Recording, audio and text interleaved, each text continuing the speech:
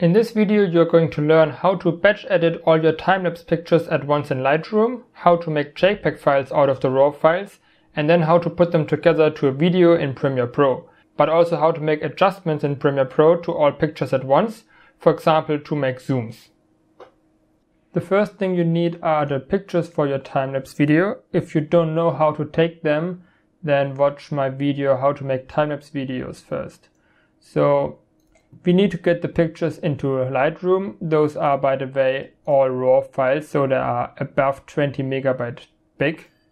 If you don't have RAW files, then you can't make as many adjustments as crazy editing as you can with RAW files. So you make a new catalog is the best. You just go new catalog and then give it a name. I called mine now how to time-lapse. And then you go on import photos and videos. And just choose your folder wherever you have the picture stored. Just find it. As you can see, I have here two different time-lapse videos and I will import them both at the same time. Import. This will now take a little while. You see it here at the top. Good, now it's done. There are two things we want to do in Lightroom. The most important thing is that we make out of a RAW file, in this case it's called CR2, a JPEG file, because in Premiere Pro you cannot put in RAW files, you can only put in JPEG or PNG, that kind of stuff. And the second thing is that we want to make some color grading. This is the first time-lapse video and you can see that the brightness is different on pictures because sometimes the sun was out and sometimes the sun was behind clouds. So when we edit our pictures, obviously we will edit them all in the exact same way. So we have to choose a picture which is somewhat medium to make adjustment. Probably this one. This one is brighter, like it's darker than this one, but brighter than this one. So we make our adjustments on this picture and then synchronize it with all the other pictures. So we go on develop. The most important thing when you take a sky time-lapse video is that you don't overexpose your sky. So you rather underexpose all the rest but have the sky not overexposed. So you can see here that nothing is overexposed in my shot, so I can get all the details back if I want to get them back. So some ways how to get the details in the sky back is to make blue darker. Okay, you can see, obviously we don't want to make it too crazy, but we get blue, we get more blue. And then probably take the highlights a little bit down so that the sky has a higher contrast. This is how it looked like, this is how it looks now, just in terms of sky. And oh yeah, what I usually start with is, profile correction for the lens and remove chromatic aberration, even though this shot doesn't really have so much chromatic aberration. What we can notice now is that this area is very dark and also this could be slightly brighter. So we will pull up our shadows. Not too much because we know that there are some shots which are even brighter, so we don't want to make it too bright. And I want the grass to be a bit greener. So I go on hue and then I change my green.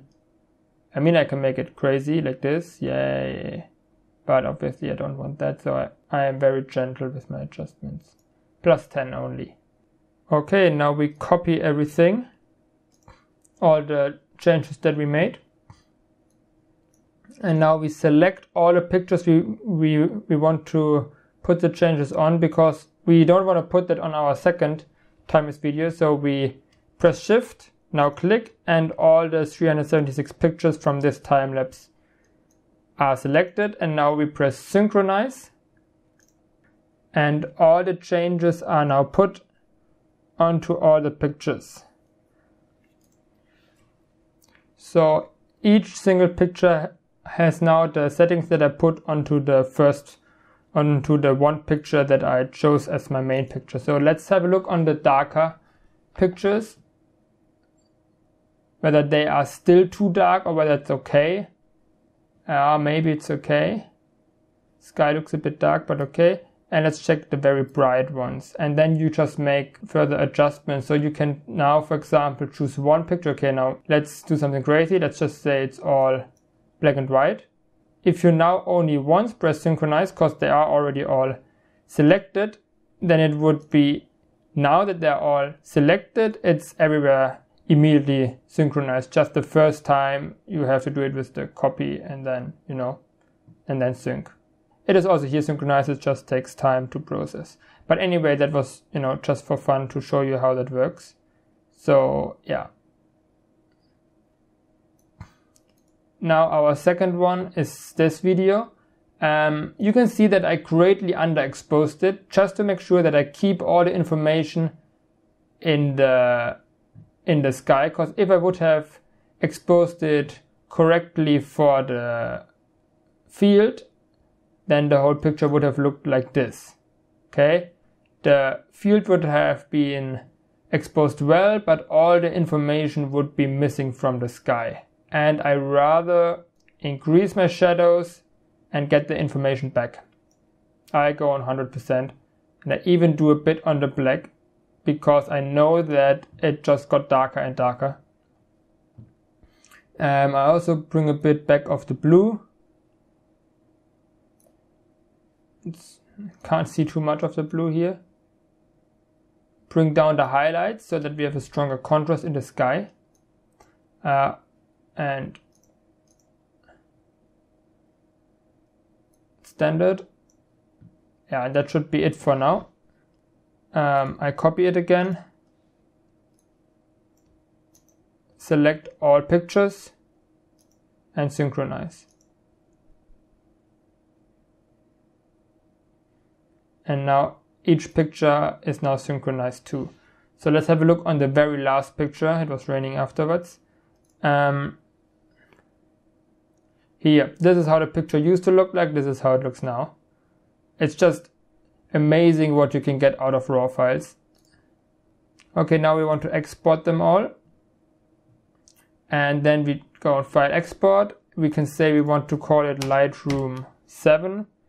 Put into the subfolder. We can choose the size, quality, like we can say pictures should be only up to 4 MB big, for example, something like that.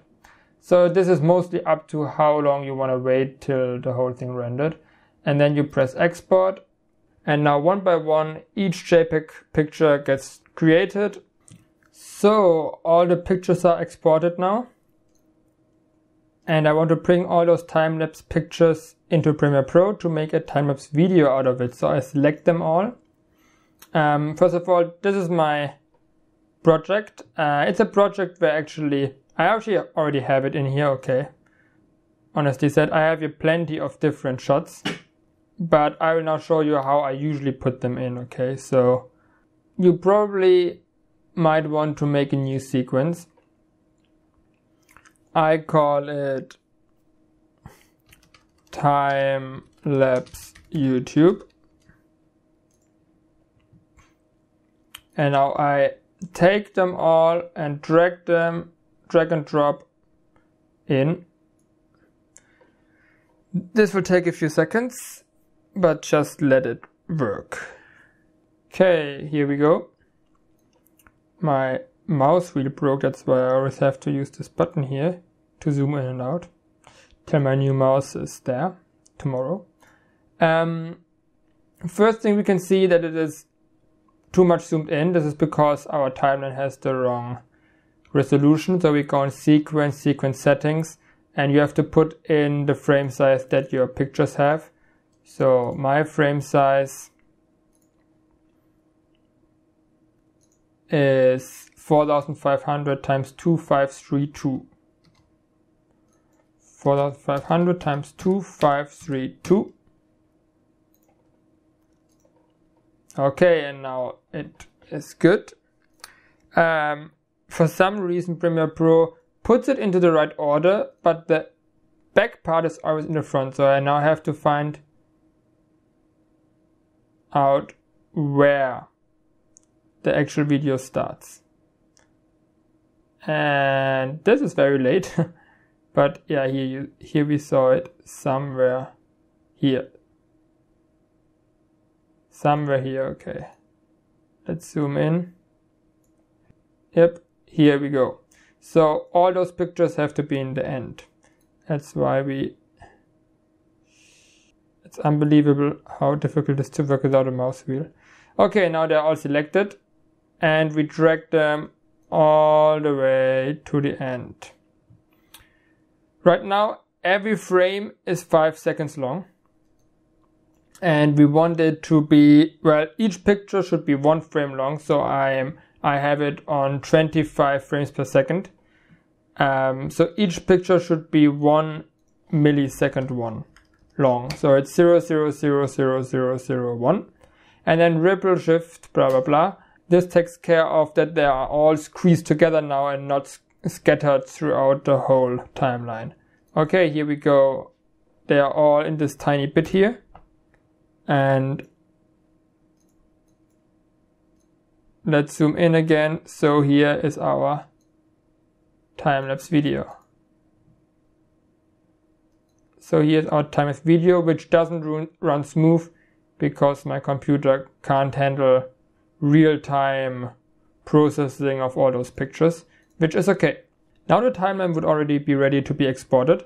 But what is if you want to, for example, have a slight zoom in, or you want to make any kind of changes to your time-lapse video? Because the problem is, once you can edit a single picture, but once you select more than 2, you can't make adjustments to the color, and you can't make adjustments to the image itself. Once you have it selected, multiple clips selected, you can't make changes to that. So what you have to do is, as I already showed you, I have here this timeline with all the time-lapse sequences, which are actually in here.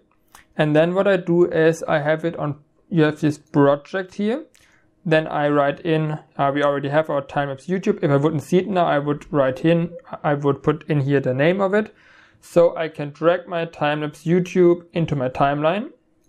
And now I can make all kinds of adjustments to it. For example, my picture is 4.5K. This timeline is 4K, so I can zoom out a bit. Not as much. Something like this. 87. And then I can say, for example, that I want to make a transition. Like that I want to have a slow zoom in during the video, okay?